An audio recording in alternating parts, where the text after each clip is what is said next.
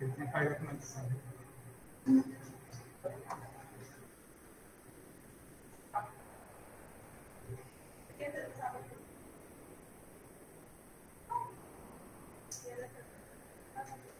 Pronto, olha só, vamos lá.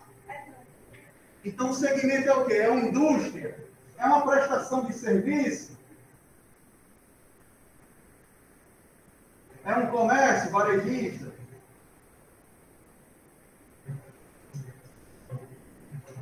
Vocês lembram da diferença desses três aqui, pessoal? Quem? O que é um comércio?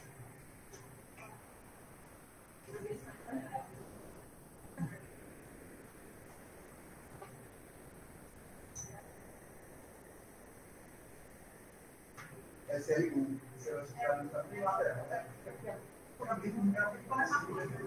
É porque o IED foi uma alternativa criada, entendeu? Porque na época, se abriu um vezes, só não podia se fosse um sócio. Aí veio a história do IED. Mas já tinha também o SL1, que é praticamente a mesma coisa. A sociedade limitada unilateral, ou seja, só tem uma parte, entendeu? Aí, por isso que é meio estranho, sabe? Kendro, o que é um comércio? É porque eu falei pra ela, Ixi, como é que eu vou falar agora? Alzheimer. O que é um comércio? O que é uma indústria, Rainara? Ô, Jesus, meu Deus do céu, então deu é comércio no negócio, onde eu pego meus produtos meus fornecedores para revender. Basicamente, o comércio trabalha com venda de mercadoria, pessoal. Exatamente isso aí. Contextualizando. E indústria é o quê? O que é uma indústria? Quando você pega matéria-prima para exatamente. Peguei matéria-prima. Olha só, água, corante, açúcar, leite. Posso fazer o quê? Com sorvete. As matérias-primas, só 3, né? São 6. 6, tá. Pode falar. Depois mandar em PDF. Sim, posso mandar isso aqui. Mas eu vou ver. Certo, show. Eu vou mandar para vocês lá no portal, no também PDF, tá bom? Pronto, vamos pegar um aí, vamos ver quem é editável, certo? Tá melhor. Pronto, até melhor, certo? Missão, visão, valores. A gente viu isso, você já está no código de ética. A gente viu isso aí na parte de ética agora. O que é a missão, pessoal? Olha lá, o que é a missão?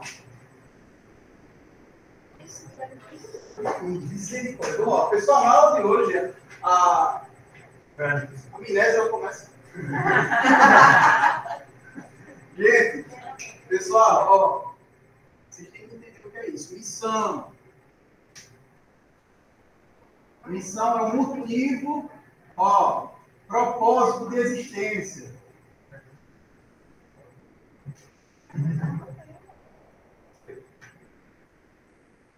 Por que eu estou abrindo essa empresa, Igor? Qual é o propósito dela? Qual é a missão dela? O que ela vai desenvolver? O que ela vai desempenhar? Qual o papel dela na sociedade? É o propósito. Exemplo, a missão: fornecer aos meus clientes um serviço de qualidade, de maneira íntegra, honesta, atendendo e satisfazendo todas as necessidades, independente das pessoas. Esse negócio bem bonito, mas que ao mesmo tempo motiva, me leva a algum lugar. Olha só, eu sei qual é a missão, eu sei o motivo. Cada um de nós tem uma missão aqui, não é isso? Na Terra? Temos um propósito, não nasceu por uma casa. Você tem um propósito. Do mesmo jeito é surpresa. Quais são os seus valores? A gente viu isso nas últimas aulas. Quais são os valores que você defende? Honestidade, integridade. Quais são os valores? Coloquem isso, estruturem isso nesse plano. E qual é a minha visão? O que é a visão? Exatamente. Aonde eu quero chegar? Ser líder no segmento, na área de prestação de serviço em microcomputadores em 5 anos. Alguma coisa desse tipo. De sempre no futuro. A visão, ela é uma perspectiva positiva. Sempre visando algo positivo. Por quê? A visão é uma das etapas mais importantes. Se eu não sei para onde eu quero chegar, onde eu quero ir, fica ali, eu não sei para onde eu vou. Certo? Então, eu vou pedir para que vocês comecem agora a estruturar isso aí, tá bom? Vou dar 5 minutinhos para vocês. Não, 10 minutinhos. Você não consegue não comprar?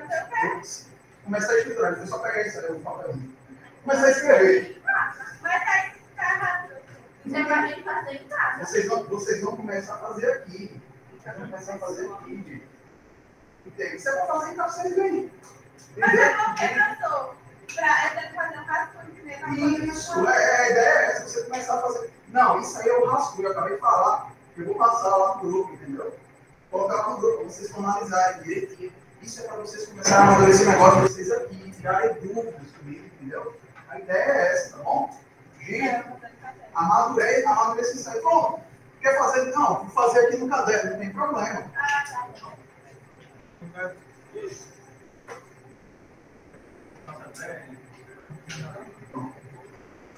Professor aqui pegando que não são os trabalhadores, não. São o povo societário. Eles são sócios. Pode ir.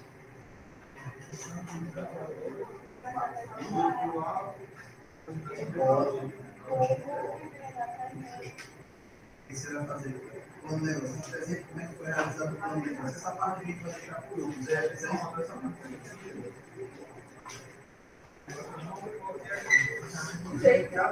certo, esse aqui você vai deixar por tudo. Você vai precisar amadurecer isso na prova. Tem o seu conceitual, qual é a estrutura organizacional. E foi, você sabe o que é a transformação?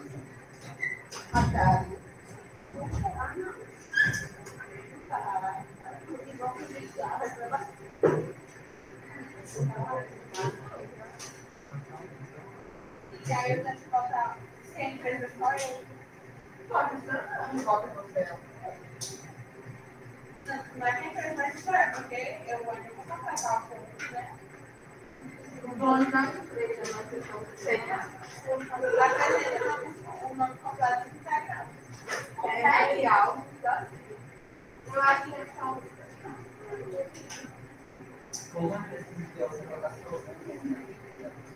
E é só isso, a primeira. Mas ele falou para apresentar a empresa. Sim, mas aí olha, agora o pior foi o meu assunto, porque ela fez o que eu fiz aqui do meu lado. Aí meia hora depois eu fiz não, mas ela me mostrou. E eu mostrei a ela. Engraçadamente, eu fiz pensar rápido, deixa eu ver. Eu fui guardando a coisa. Eu não peguei só pra mim. Mas não fora do celular.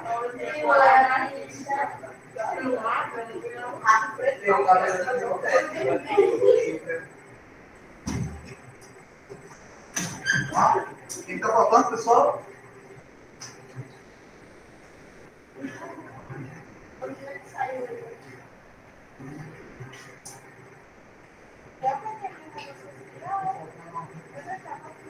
Todo mundo aqui já está com folhinha, pessoal? Tá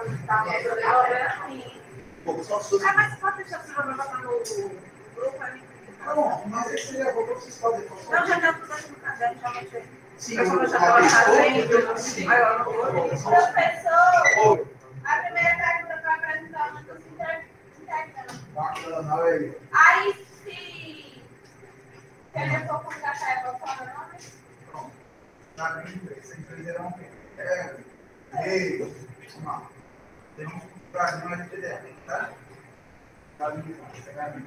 Peraí,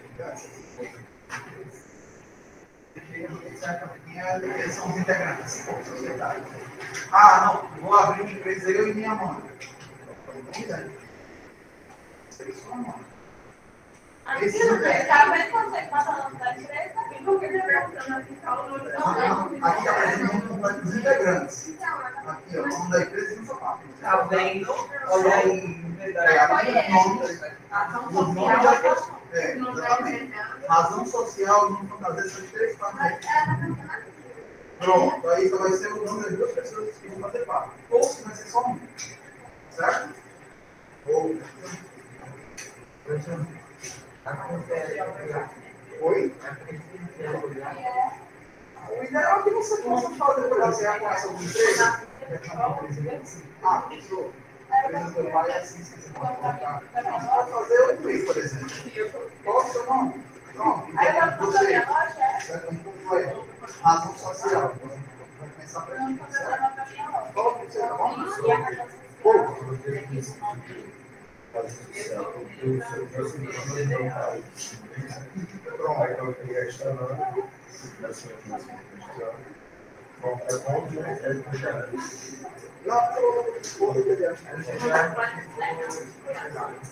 Sociedade limitada.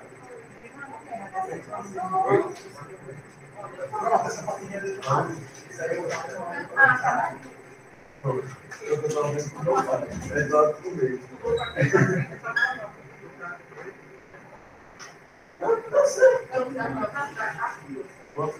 Faz como se você tivesse comigo, mas não faço com meu pai.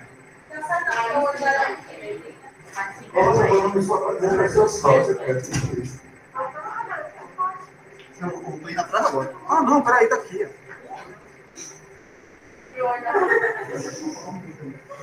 É óbvio que você usa mais atividade, mas é óbvio que já não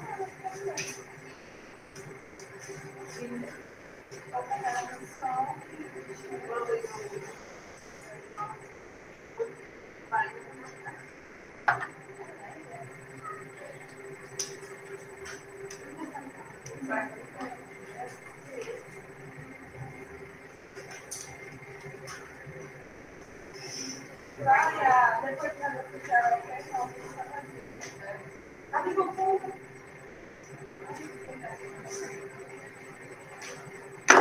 você precisa entender.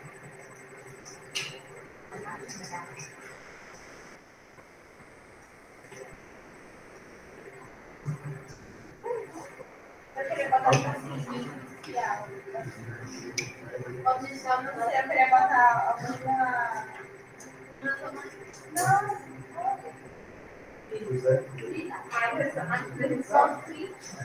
Tipo assim, eu quero botar alguma coisa. E aí? Eu quero botar alguma coisa.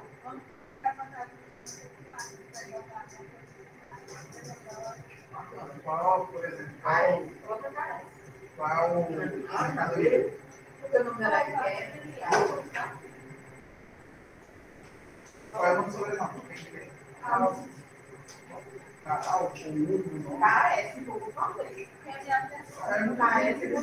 Na social, Adorei. tá vendo? Olha, assim. Tem que errar o nome, não. Isso aqui é concessão aqui.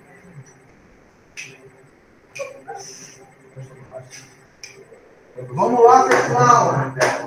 Mudar o lugar de quê? Certo? Motel, né? Motel.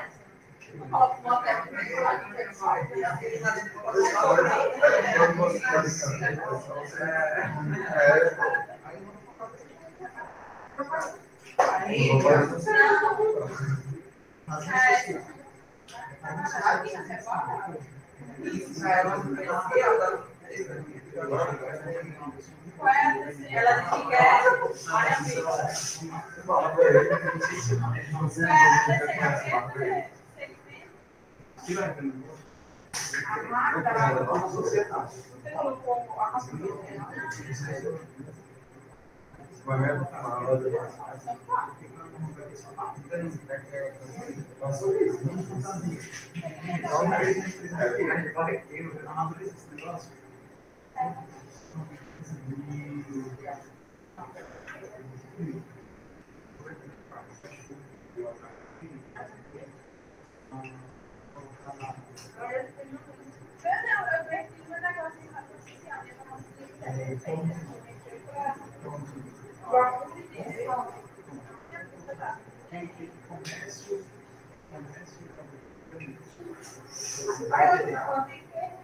Nome fantasia.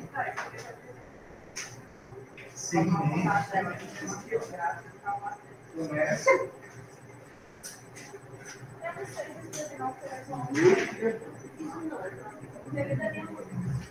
Ou prestação de serviço. Certo? Está no meio. Aí, eu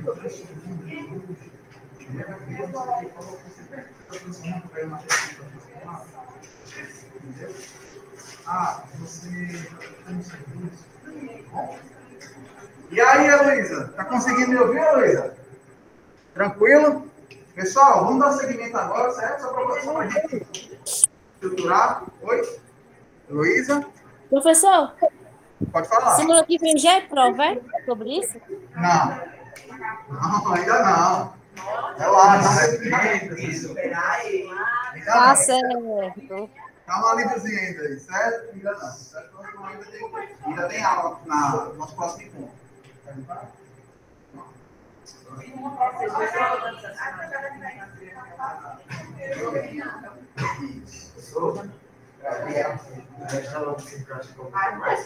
Oi?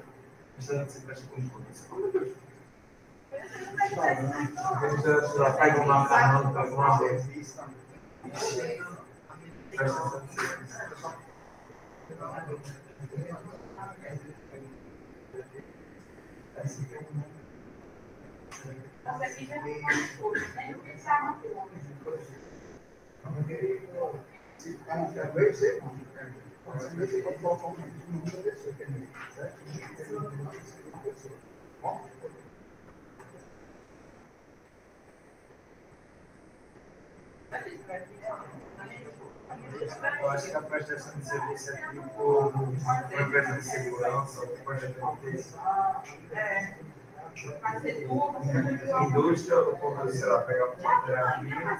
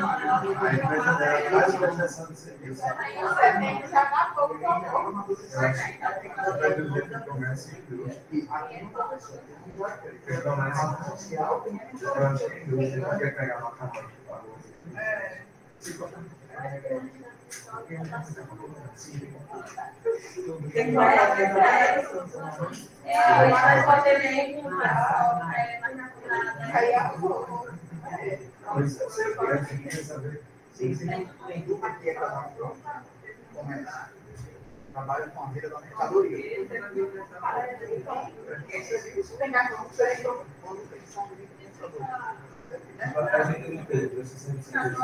Por exemplo,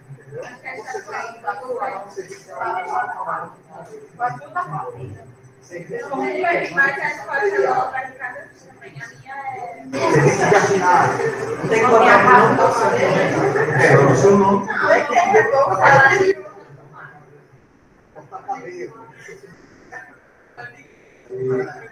Eu não sei se eu não sei o que é o restaurante. acho o seguinte, você pode dar uma boa olhada. Pode ser.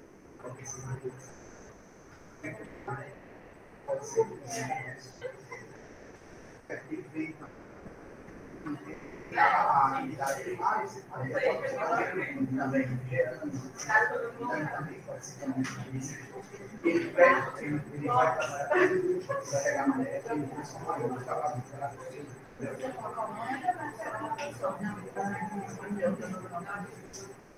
o nome como assim você disse? E aí, mano, passar aí uma coisa? Vamos lá.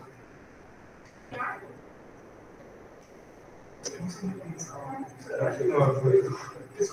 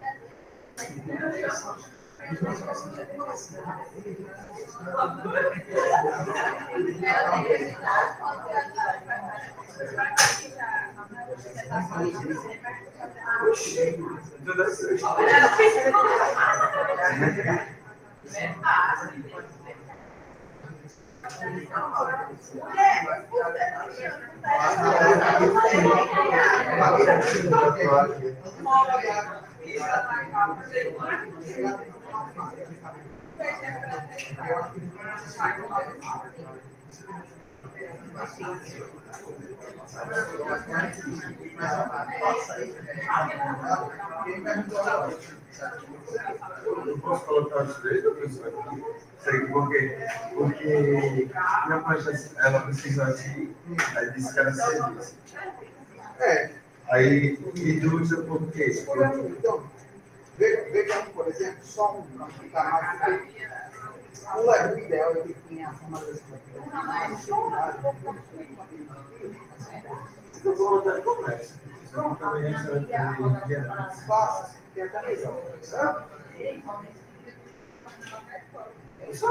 Localização, posso colocar aqui para rodar? O endereço certo. Pessoal, localização é a sede da empresa. Onde ela vai se situar? O escritório certo, tá bom?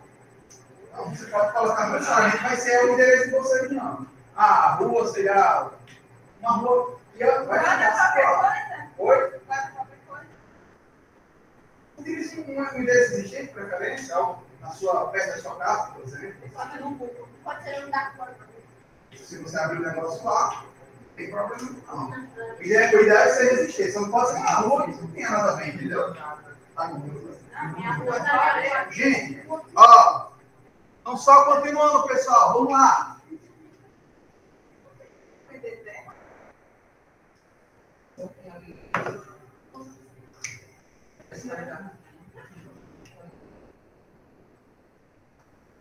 Ó, olhando para cá, pessoal, vocês já estão esboçando aqui, começando, dando início. Tá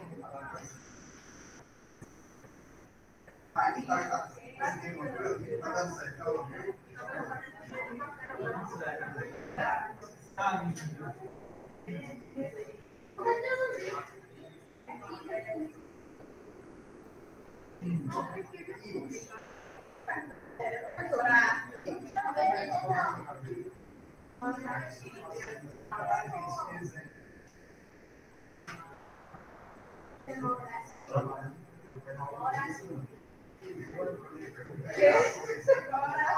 Eu vou botar lá para você.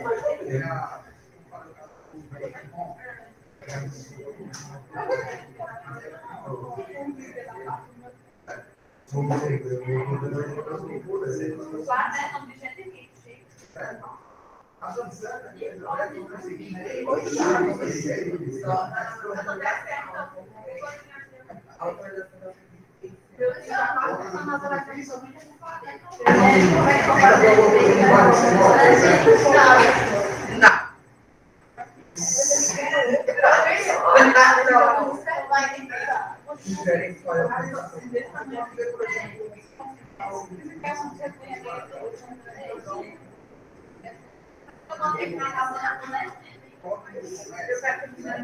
A localização vai ser muito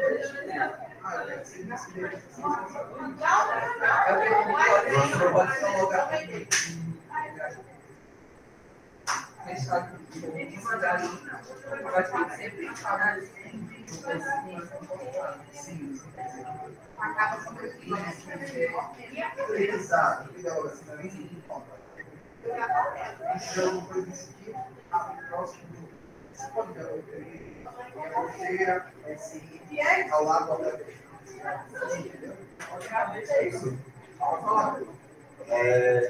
teve uma aula que o professor Márcio pediu para a gente escrever isso em valor. Eu tinha que escrever isso em alguns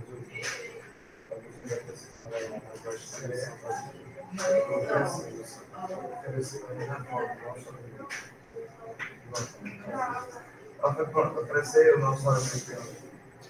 O melhor que o nosso orçamento pode fazer com o engenheiro com o nosso isso aqui é a solução. Eu tinha para começar com o segredo aí. Já pode começar aí tudo bem. Certo? Galera, olha só. Vamos para cá. Eita, como assim?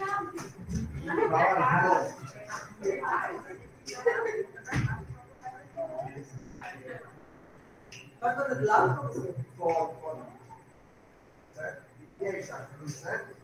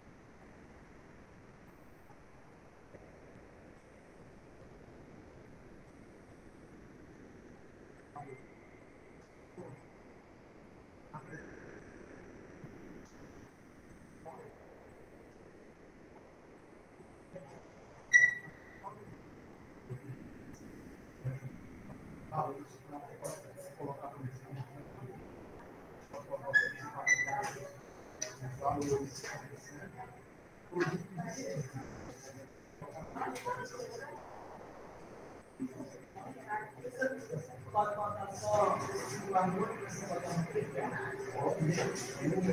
Pode colocar lá. Certo.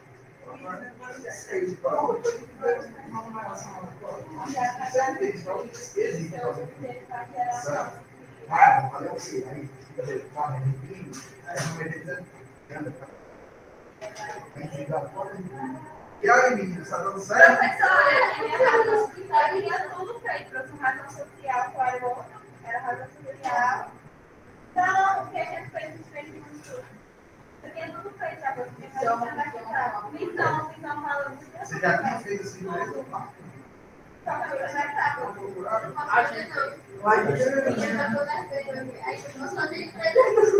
Não tem nada não, as empresas elas aceitam a vida. Se já porra. Ela tá cachorra. Abençoa.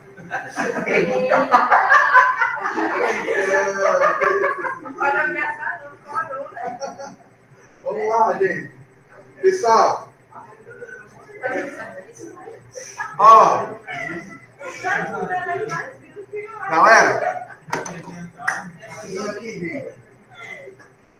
Empreender, pessoal. Agora, coisa acaba muito sério. A gente começa essa brincadeira, anotando, vendo, quebrando cabeça, e aí eu vou para onde, qual é a localização, qual o serviço, é uma indústria, não é? A ideia é essa, a ideia é essa bagunça mesmo. Essa bagunça que me leva a algum lugar. Uma bagunça que me faz pensar, e ainda mais fora da caixa. Uma brincadeira, porque é isso mesmo. Não tem coisa melhor do que você trabalhar com aquilo que você gosta, se divertir, com pessoas que você confia. A ideia é essa. Empreender mais que estado de espírito do que uma posição. Uma pessoa com essas características vai empreender independente de estar ou não à frente do negócio. Então, pessoal, não necessariamente quer dizer que empreender não necessariamente quer dizer que é só abrir o próprio negócio, mas também está enganjado em um outro negócio. Como assim, professor? Às vezes, as empresas elas buscam gente com espírito empreendedor, gente que viva como se fosse trabalhando como se fosse dono da empresa, com aquela preocupação com os funcionários, preocupação com desperdícios, com os gastos. Esse espírito empreendedor é algo que hoje as empresas, as organizações, elas buscam, certo?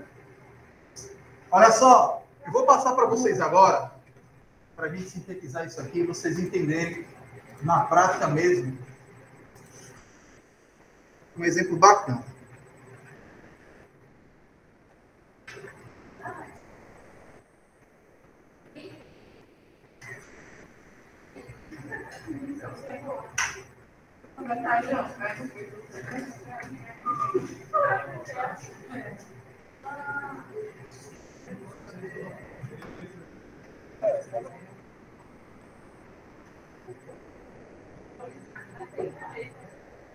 Pessoal, olha só. Vou colocar aqui um exemplo aqui do que é um empreendedorismo, certo? Não, esse é outro. Está tão baixo. Deixa eu ver se eu vou conseguir passar aqui. Não, é baixo. Vou passar isso aqui no grupo, pessoal. A caixa de som aqui está com problema, certo?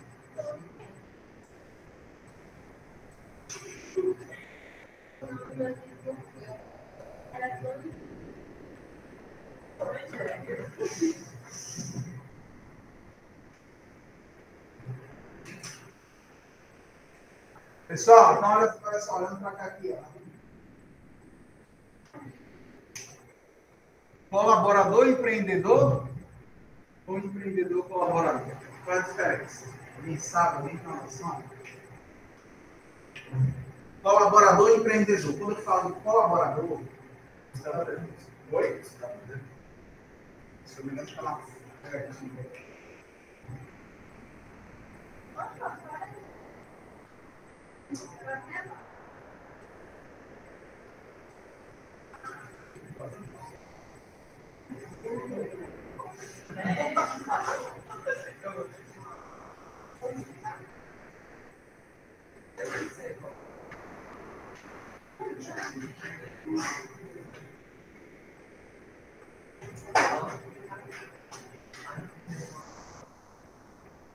Ó, colaborador empreendedor é o cara que trabalha para alguém, senhor.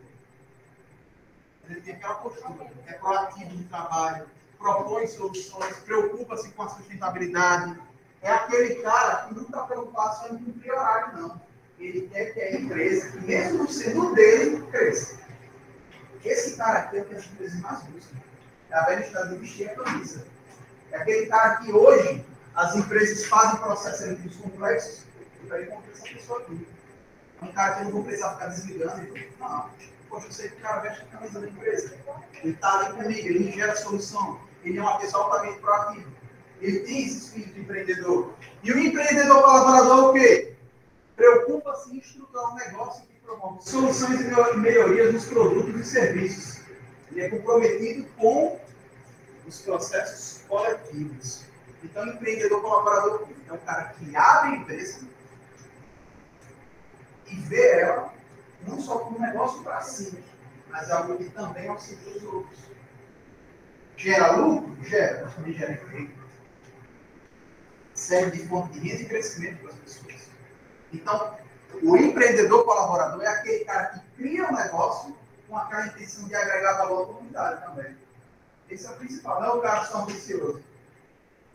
E aí, inspetor, vamos parar com vocês? Agora tá.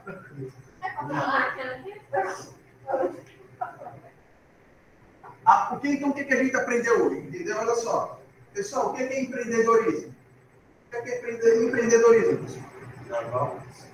Inovar, criar algo novo, colocar um sonho em prática, ter coragem, saber que saber que eu posso ir mais além. Eu não tenho que É ficar algo que você investe. Oi, Luísa, pode falar. O empreendedorismo, eu acho que é algo que você investe. Entendeu? Algo que você investe, você dedica tempo e dinheiro. Algo que você acredita, ó, em investimento, pessoal, é tudo aquilo que traz retorno. Isso aqui é um investimento? É. Porque isso, além de uma certificação, traz conhecimento. E ajuda a entender. Se até um dia desse eu não sabia o que era uma porcentagem, agora eu sei. Se até um dia desse eu não conseguia interpretar um cadastro, agora eu consigo. Se até um dia desse eu não fazia análise de crédito, agora eu vou fazer. A ideia é essa. Então, a pessoa que empreende, ele é um cara que não pensa só para si, mas ele também vê o todo. Certo? Então, pessoal, vou fazer aqui a chamada, vou estar liberando vocês agora. Mas, olha, vou deixar também, mais uma vez, vou pedir para que vocês guardem essa folhinha. Vocês vão utilizar ela nas aulas próximas aulas, inclusive com o professor Lucas. Ele vai estar trabalhando com vocês, tá bom? Vai estar criando um blog com vocês, vai estar amadurecendo essa ideia aí, como é que vai ser a forma de divulgação, beleza? Vou fazer aqui a chamada aqui, tá bom?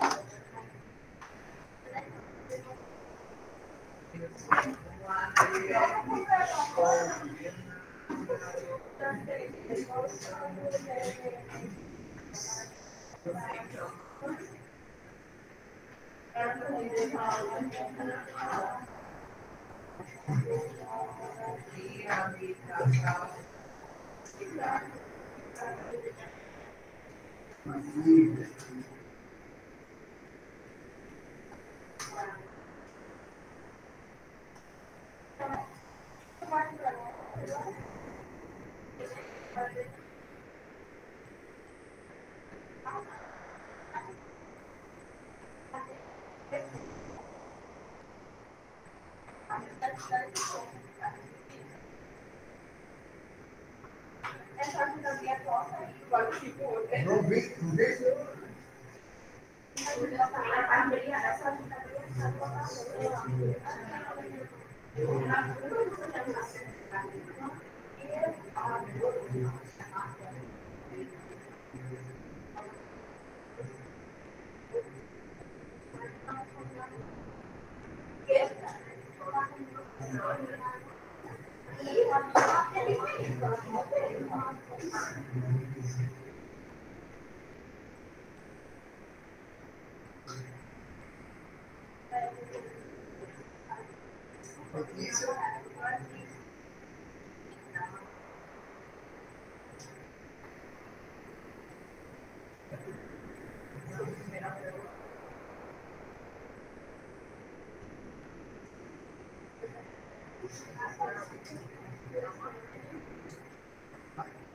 É Maria Paula da Costa.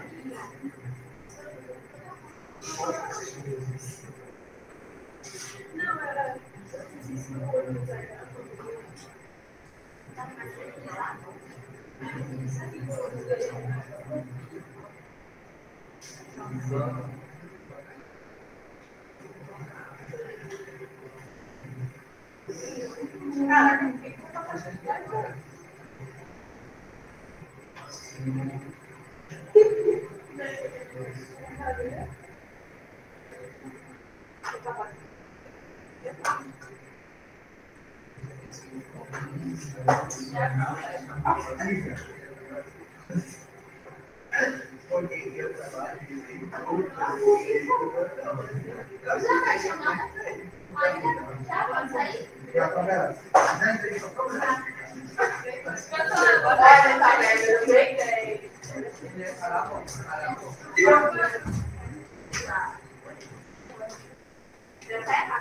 Pessoal, até a próxima aula, gente. Valeu. Amadureça essa ideia, gente. Vamos lá.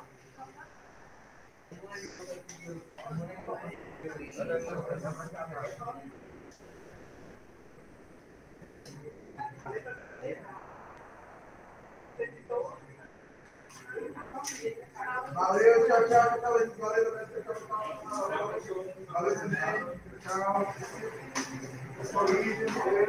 Tchau. Tchau, filho.